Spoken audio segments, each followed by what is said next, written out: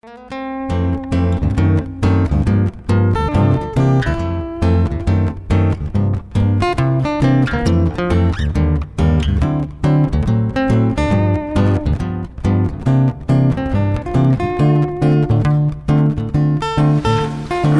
everybody. I'm going to try to cover a lot of little things, show you some good, some bad, some do's, some don'ts, but hopefully show you, for those of you that don't know or scared to try, how to make some placemats and napkins, and using the table saw and the drill press. These are the placemats that I'm going to show you how to make. Even though I'm showing you this, you can make placemats out of solid cherry, solid walnut, any kind of wood you want to make. I'm just showing you a procedure that I use. And this is not the only thing you can do.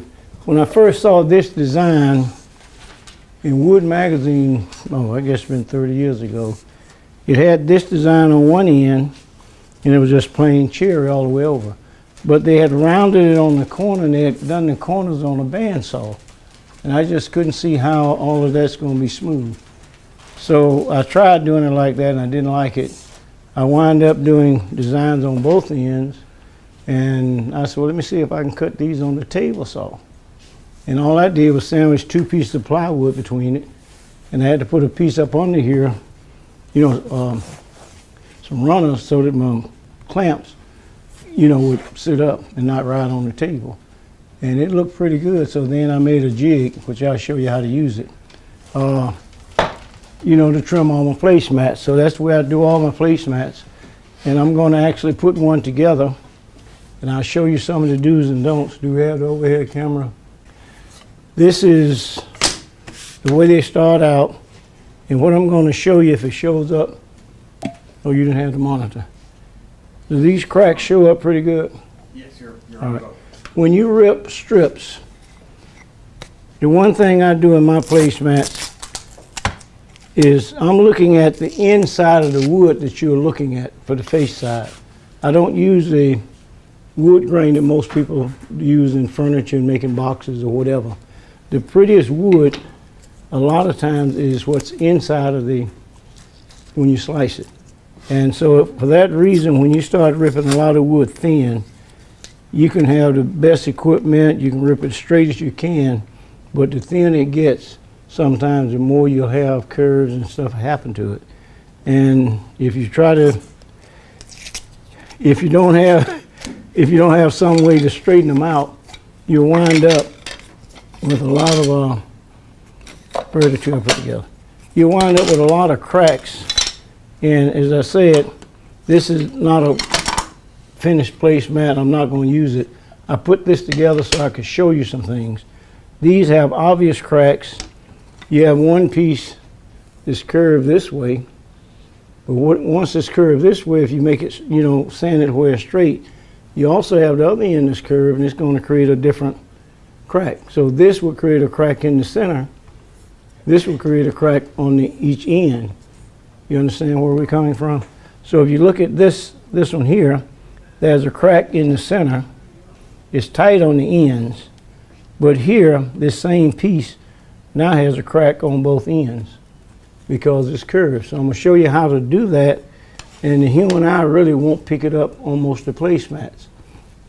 And the way we do this is, if this is a big crack, everybody see that? All right, we're going to close this crack up some, and I'll show you how I wind up doing it. I got some 120 grit sandpaper stuck on the table, and all I'll do is, normally I mark them. I need to show you the way I really do it rather than doing it. Normally I will mark it so that I put a mark here. That lets me know I need to sand from here to here. Everybody understand where we're coming from now?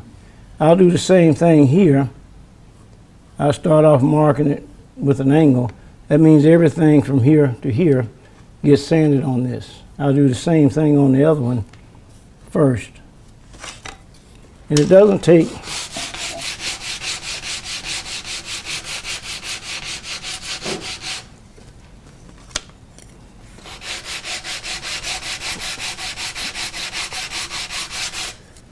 I don't have a complicated way I'm doing this.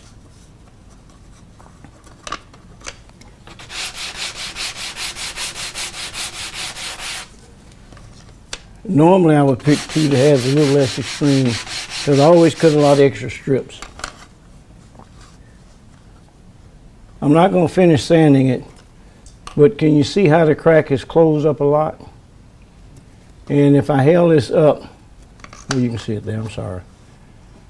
The human eye really doesn't pick it up as good. So it doesn't matter whether this slat is a 64th narrower than the other one, or you can't pick up a 64th from that end to this end, so it still looks like it's a perfect mat. Everybody understand where we're coming from? All right, once I do that, what I wind up doing, I normally clamp this to my work table. When I'm putting my mats together, I have slats, and what I wind up doing is everything here is a square. It's going to fit square into my trimmer that I made. So as I lay my pattern down, this end is from bump to bump is square. This end here doesn't matter, I'm going to trim it all off anyway. All right, but what I want to be able to do is mix and match the woods. I don't want one mat to have a lot of sapwood in it. I love the sapwood because that creates a lot of pretty designs. But I want to make, when I'm making a set of 4, if I'm making a set of 6, I will put them all, lay them all out on the table, and I'll mix and match the wood so that I got the same variations of colors in all 4 mats. The shades, the different textures or whatever the wood presents. Everybody understand that part? All right. Then I will run, this is where I lay it out. I'm looking at the face side. This is going to be the face side of the mat when I get through. Once I get it where I want it, I will run a piece of masking tape down the center.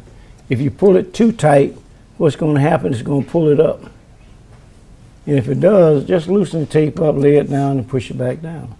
But you don't want to pull it too tight because it's going to spring like an accordion. All right. Now once I get all of them, put one here, I put one down each side. This is where I'm going to trim. The tape does 2 things. It holds this together while I'm putting the mastic on it to adhere to the vinyl, but it also helps some of the chip out as I'm trimming it on the saw. And when I get through, I just pull the whole thing off. Now I got certain dimensions I do for my mats.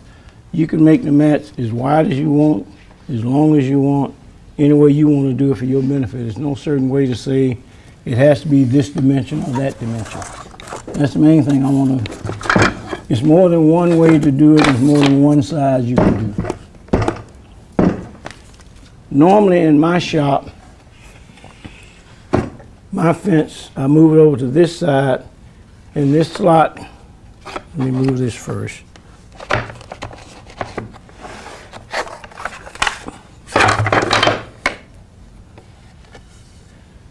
You wonder what all these are, I'll tell you in a minute. My slot is on this side, and this is made to trim a mat a little wider than what I got here. I could make them a little, an inch wider if I wanted to. So I made a bigger one here. Now what I wind up doing, this has vinyl already on it. It's not trimmed, but it's already secured. What I have to wind up doing is I have to have a piece on the end of plywood so that I support the wood up on the bottom. And it sticks out just about 1/8 of an inch above where the saw is going to cut. All right? And since I'm using a single piece here, I have to have another piece here so it sits flat. All right? Now, all of my mats, the reason I use the square, everything is squared up here. All right?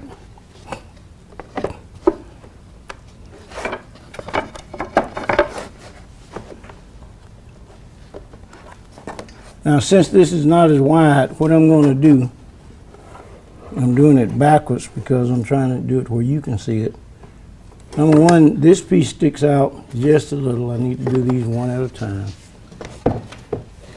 Then I can get it where I want it.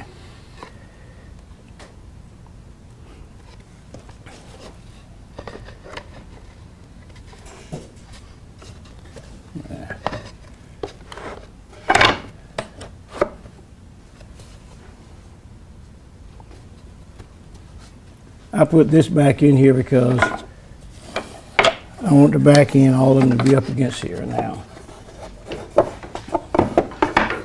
I need those now, brothers.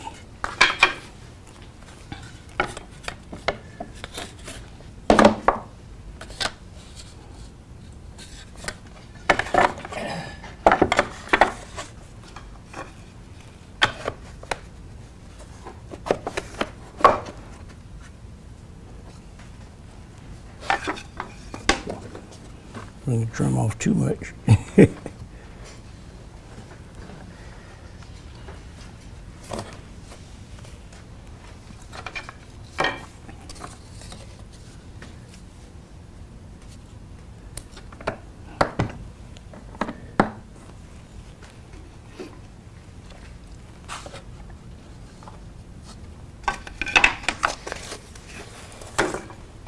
Since I'm doing this out, we're going to trim this. All right. One other thing that I do, I was making placemats and I had about 2,000 strips to rip one Christmas. There was no way I was going to move this fence every time and let it fall off the outside. I don't care what kind of jig you're using. I rip all of these pieces with my fence, with my blade about 1/8 of an inch away from the fence. I started ripping the pieces now about 3/16 rather than an inch. Because once I did an inch, and you sand them a lot of times, they were a little too thin to me.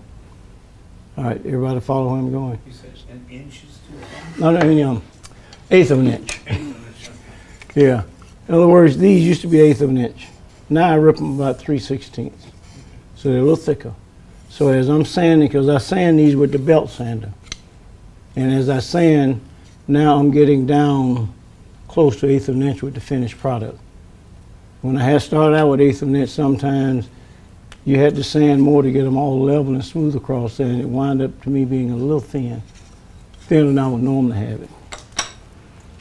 All right. Now what we do in my shop,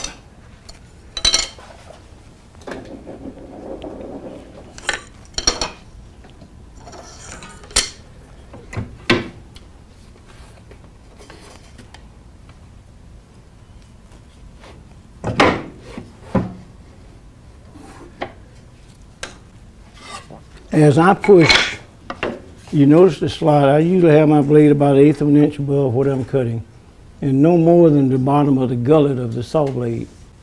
All right, this allows me now, with this push stick, as I push it out, as I cut it, the thin piece is being pushed out here on this side, and this pushes the other piece out. Now I rip, this is not ripped to that size. In my shop, I rip it so that I can get 4 or 5 rips, because my blade is 1/8 of an inch, and I used to rip at 1/8 of an inch. So if I did 5/8 or 3/4 or whatever it was, the last cut was the wood disappears. I didn't have a big piece of wood. And now as you rip, as I rip freehanded like I'm doing, you will start to get just a little smidgen of a curve, but it's not enough to cause a problem. So as I made 2 rips this way, I turn it around with the straight side and make 2 rips. And everything was gone by then, so I didn't have any noticeable. Everybody clear on what I just said? All right. That's the way it worked for me. So as I was sizing these pieces, once I ran them through my joint, I'm planer, ran through my planer to get this thickness size, then I would rip them to the appropriate width that I wanted. So that as I ripped the saw, I didn't have to wind up trying to rip 5 times, and all of a sudden that last piece did this. All right, they stay relatively straight and I could use it. This, as I say in my shop, this is made to where my fence is over here. So I'm gonna have to turn this around backwards because this fence doesn't have enough room to lock when I push it over that way.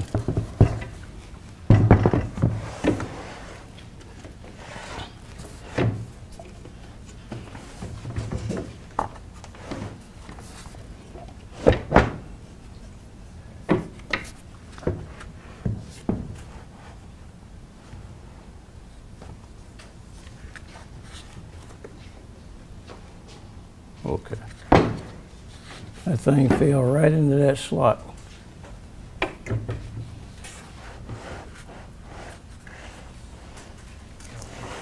gonna be great, huh? No, it's all right. If it moved over a little bit more, it fell right into the slot.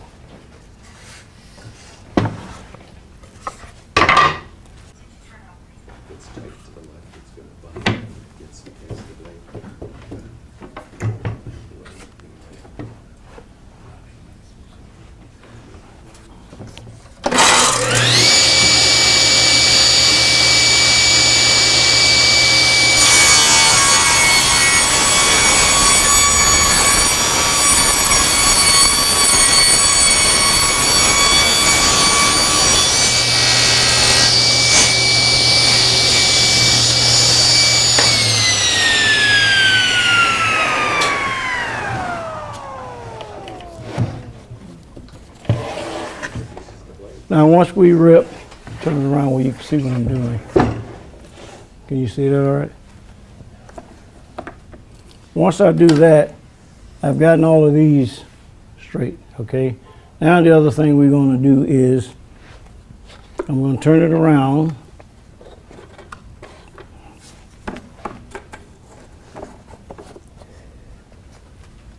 Now, I don't have to worry about it fitting up against here or here being square.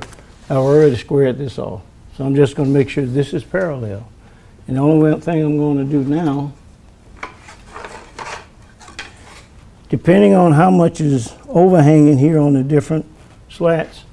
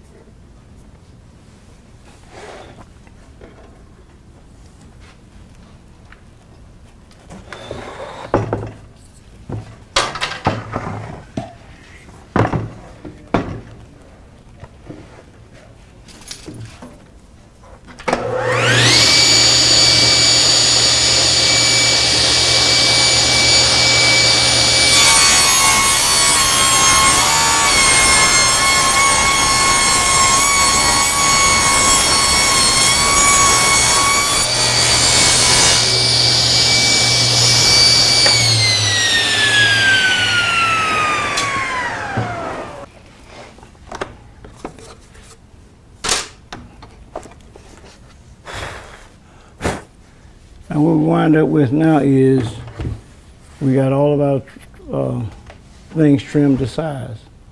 All right. I found this is the easiest way for me to do it. Hey, Ted, Go ahead. how do you glue the vinyl to the wood? What kind of glue do you use? What kind of what now? Glue. Oh, it's H2O, which is a water-based contact. And let me tell you about the contact cement, which is very important. I first started doing these mats. That was the stuff I think is still on the market. You spread out a can, this contact comes out like a little spider web. Oh, I loved it. I thought it was great. Made some mats with it. And the things, after a while, they fell apart. Couldn't figure it out. I went and bought some regular contact cement. This is a petroleum base. Made some mats and they look perfect. I sold some to two places. One was in New Jersey and one was here. After about a month or two, people called me. Said, you need to come look at these mats. They're falling apart. And I didn't know what to do.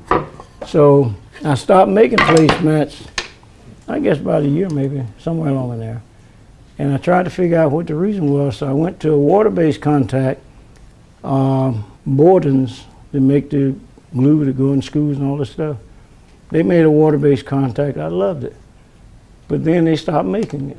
And the only thing you can find now, I found, was a little touch-up bottle they have. So I had to try to find another contact. This I get from Wilson Art, and it's called H2O.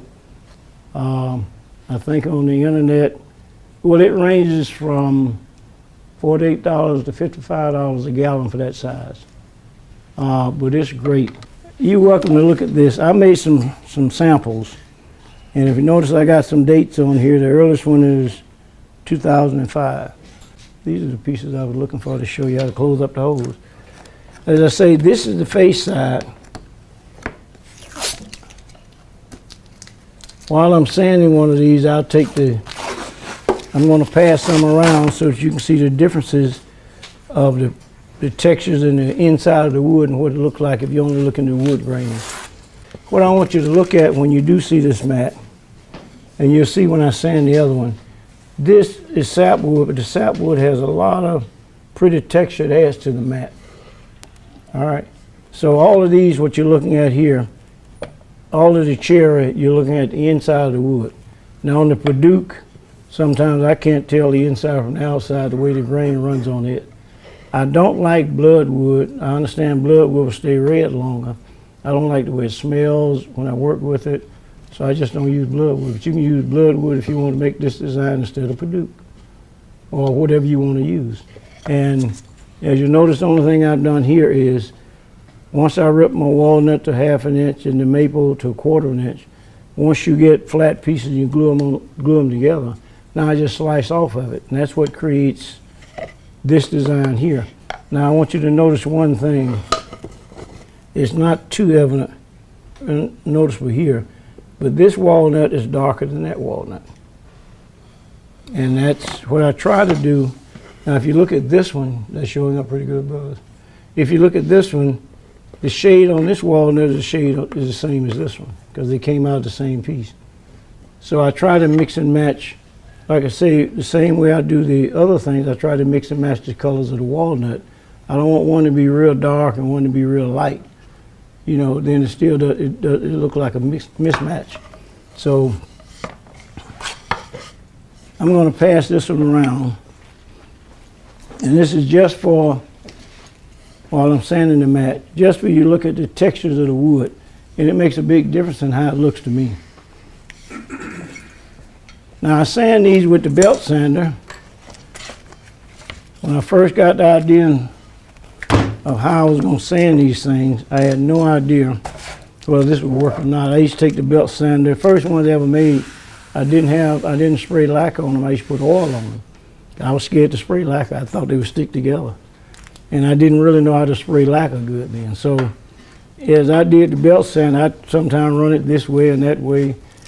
They look good to me, but you can see the scratches in them from the ones I used to make from the ones I make now. I only sand these to 120 grit.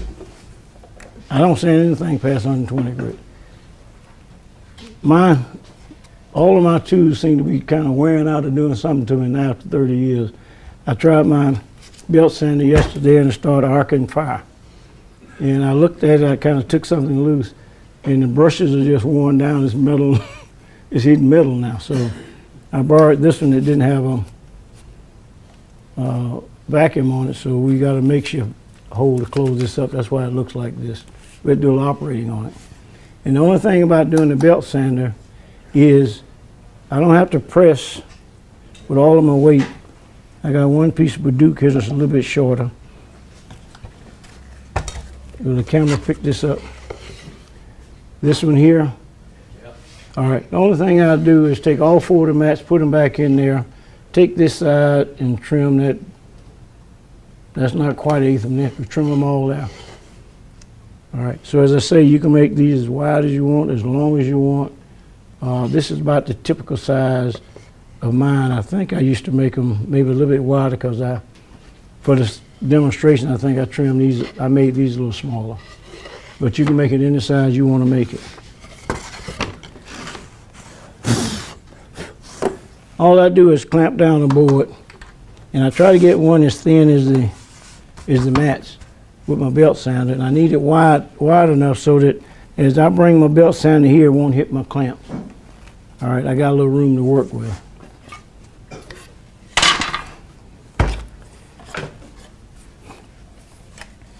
Now it's important, I normally keep my hands straight and I move my body. That way I got control of this all the time. And the only thing you want to do, as I say, is I want to keep it moving this way with the grain of the wood.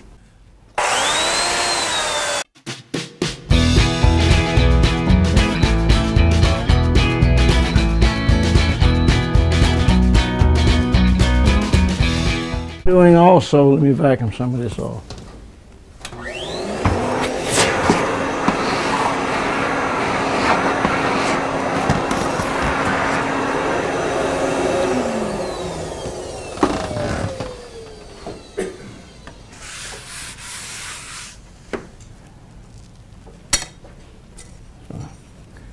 The mat starting to feel pretty smooth, except I can see where I haven't gotten down right here.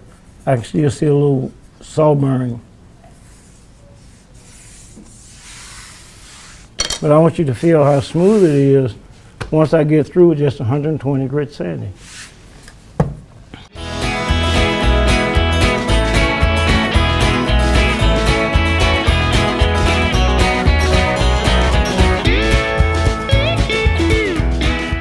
All right, I don't have to do a lot of sanding here, but I can sand it some more, but this will wind up. You can always hold it up to where you can see a little light reflecting off of it and see if you got any deep scratches. All right, I've learned to, even though a lot of stuff I make, sometimes I can show you every flaw in it, but I've learned how to finish the finish and not try to finish the wood. All right, I was sand my finish at 320 once I put the sanding seal on it. You can feel what you can't see. All right, while I got this here, let me show you one other thing. I want you to feel, you need to feel it on a flat surface. Or if you get it out there, hold it so you can kind of feel how smooth it's got. And that's just with the 120 grit paper. When I glued up a little bit to show you how, once I align this over my vinyl, what I wind up doing is I make sure the vinyl is cut wide, big enough so that I got excess all the way around. Once I put, when I put the mastic on it, I turn these over because I still have the tape on them, so that way I know I'm gluing the right side. So as I turn them over, I got the mat here and the vinyl here, or the mat here and the vinyl here. And I use, tell you a story about the vinyl, remember this. This is a foam roller, small one. I think I've used this and it was okay, but I'm not positive, so I don't use it anymore. It works faster, but I'm not sure if all of this foam, depending on who you get it from, whether it will make the mastic, it does something to the mastic if it's a petroleum-based product. All right. I only use the natural bristle brushes. These little things, you can buy them $1 a piece or whatever at Home Depot, Lowe's. And it takes a little longer, but the stuff is real thin. It doesn't take that long to put a thin coat. You know, a mastic on here and a thin coat on here. I basically go with the grains of the wood by putting thin coat. I'm minimizing the amount that gets down in the grooves, you know, the mastic. Once I put a thin coat here and a thin coat there and they dry, when I can touch it with my finger and it doesn't feel wet and sticky and doesn't stick to my finger, I can go ahead and put the second coat on. Once it dries for the first coat, I put the second coat on. Once I put the second coat on, it dries. Now what I do is I have to turn these over. But remember the contact, if it touches, you can't move it. It's not like glue where you can reposition it. So I usually use 1/4" dowels or something that's a bit larger. These work fine for what I'm doing now. I mean, I've done it so much. Lay down there. As I position this, I make sure I got my hand on the vinyl. I'm making sure I got vinyl all the way around the outside of the mat, okay, before I sit it down.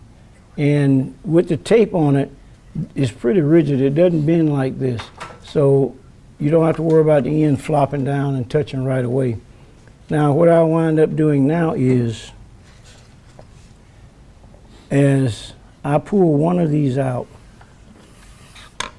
I will make contact with the ends. Now, once the end is stuck, I will roll it this way. As I roll it to where it's sticking, I pull this one out. And I roll it some more and I pull the next one out. You don't need maybe as many as I got in here, but I had them cut, so I just brought them. All right, so what I'm doing is now I'm making sure it's adhering all the way, you know, I'm getting contact all the way down. Now, I don't pull the last one out yet. Before I pull the last one out, I put my finger here, because I don't want it to touch kind of like that or whatever. All right, so and once I get it here, I flip it over, And you can't use a press like this because you're going to hit bump to bump to bump. There are going to be some places that's not stuck because you haven't put pressure on them. So what I use is, this is a caster. I've been using this one for 30-some years. I probably used it at least 20 years before they ever got pad on. I used to just put it between my fingers. Okay. I was doing a class and one of the students told me, you need to make a thing with that, so he made a little thing and put it on here. But this allows me to roll every single slat and get a good feel. And what I do is, I make sure, this is before it's ever cut, I make sure that, I'll put this back over, you can see better. I make sure that I roll the edges. I want to make sure it's stuck, tickle on these edges all the way around. When I get through, and I roll it several times, and if you ever looked at them, I don't care how you cut them perfectly at one time. Some wood swells more than others, expands more than others, so you're still going to get a feel on the back. So if I don't do what I'm doing, I won't get a good adhesion all the way around. And if something happens,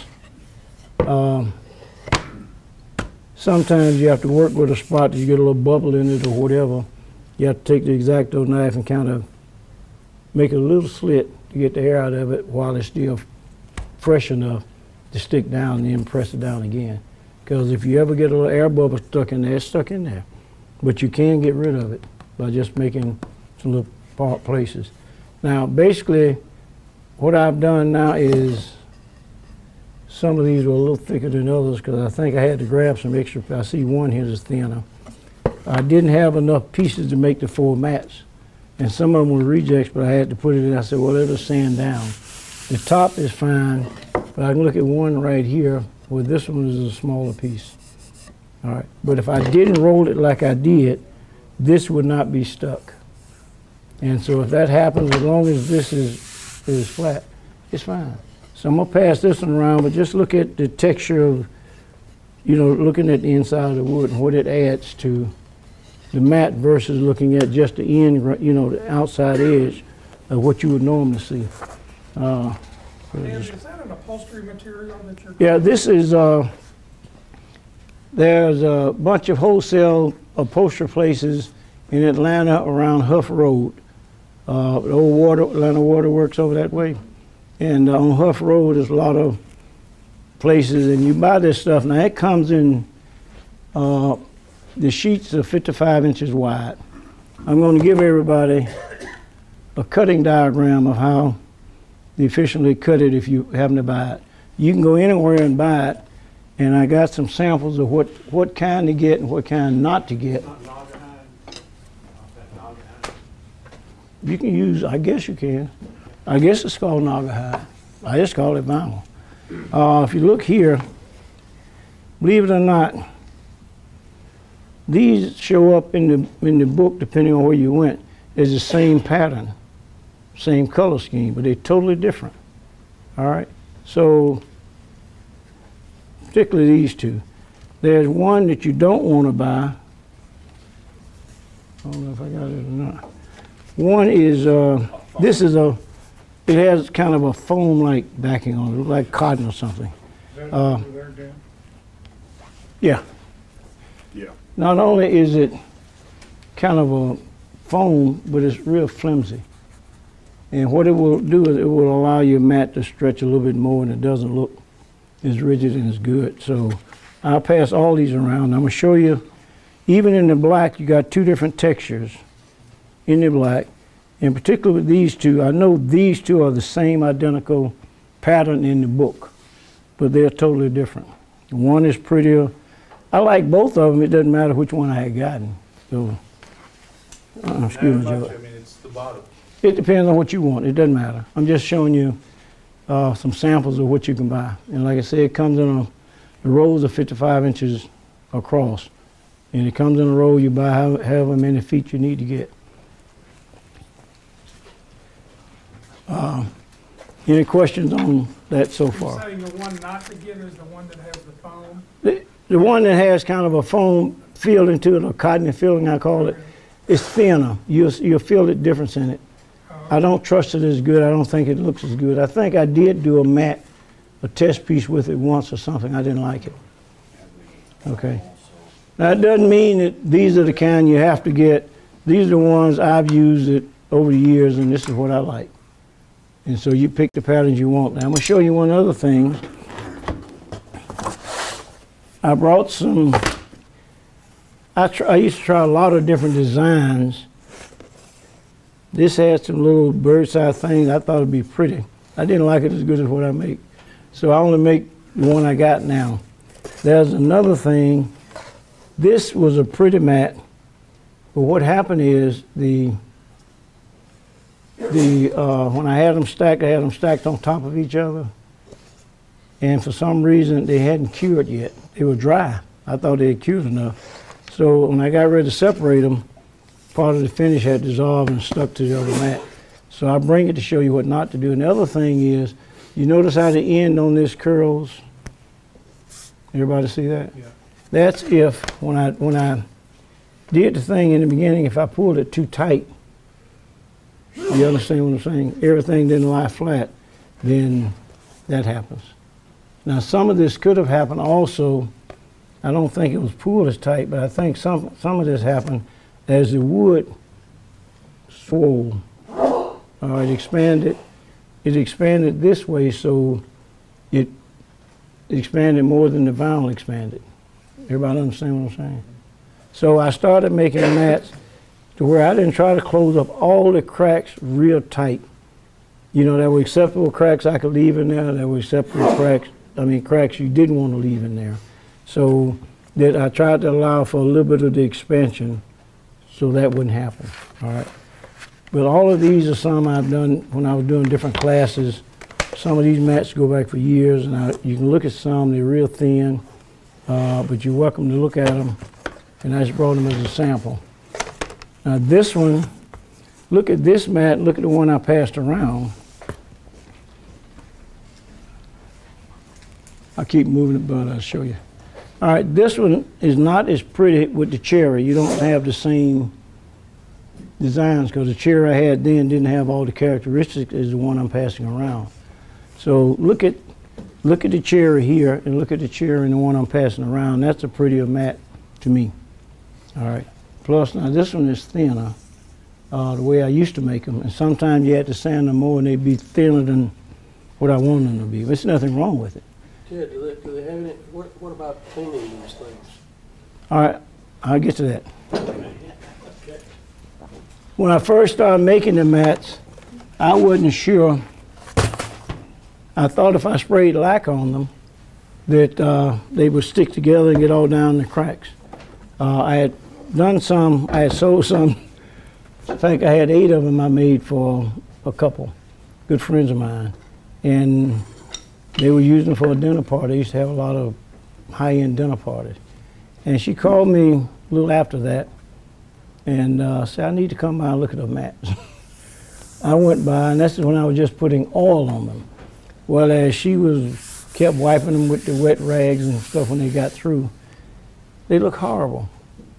So I got a friend of mine, David McDonald, you heard me mention him a lot of time. I called David, I went and picked all the mats up. I called David, I said, David, I need to come out and you can show me what I need to do to those mats. And we sanded them down, cleaned them off, and David sprayed the lac on them. And I was just amazed. You sprayed the thin coats, it's thin coats you need to spray. He sprayed thin coats of sanding silver, and I sanded in between each one. When I sprayed the lacquer on there, the first coat of lacquer just jumps out at you.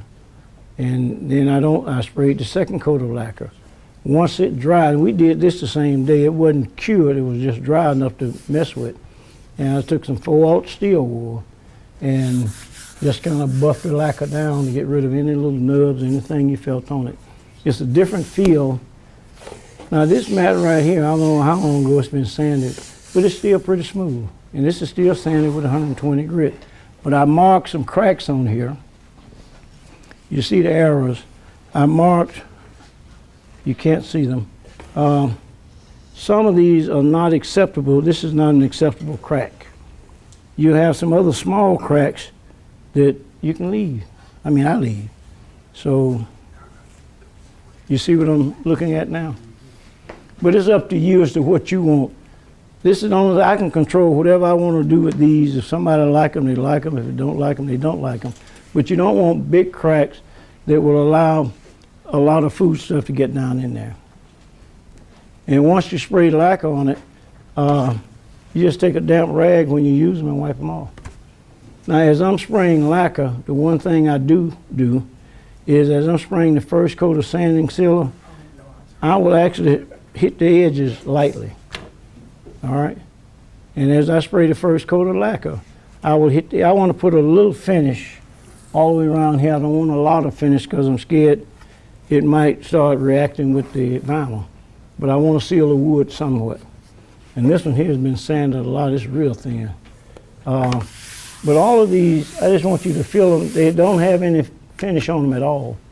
And all I've done to them is sanded them. And like I say, some of these have been sanded years ago. And I just want you to see how smooth. They've only been sanded to 120 grit. The only reason I know that because that's all I sand to. All right? You can sand to 220, whatever you want to sand to is fine. The other thing I want to show you, let me get my X-Acto knife. This to me is very important. I'm going to trim the edges so they're going to be pretty smooth. What I want to make sure I do is the ends. When I cut the vinyl off, I'm not going to sand these ends. If you sand them, what you're going to wind up doing is you're going to sand the edges of the vinyl and make it rough instead of being fairly smooth. Everybody understand where I'm coming from? The saw blade is going to make it kind of smooth here. My X-Acto knife is going to make it smooth on the ends. In other words, as I cut it off, this is a mat. So this is what I'm cutting off with the X-Acto knife. And so I'm going to cut this one to show you how I do it. But what happens with this is the end I cut with the X-Acto knife. I'm not doing anything else to these ends. And this end. Now you might get a little contact cement on here, but if you kind of rub it, you can rub all that little contact cement off. Everybody understand where I'm coming from? Because I don't want to do anything to this edge. I want it to stay as smooth and natural. And I try to make sure that pieces of Paducah or whatever you use on the ends, that it's pretty smooth in the beginning, the end pieces, because you're not going to do anything else to them. And what I've found that I do, you can do it any way you want to do it. Because as I say, I try to make sure that everybody understands there's more than one way to do anything you do. I'm just showing you some of the ways I do it. So there are a lot of ways, there's no right and wrong way, you know, to do it, except I'll try to let you know any pitfalls I've had in the past. Now, what I will wind up doing, does this show up good, Buzz? I will start a little past the edge. I press my X-Acto knife against it. Now my knife is flexing a little bit. Can you see that?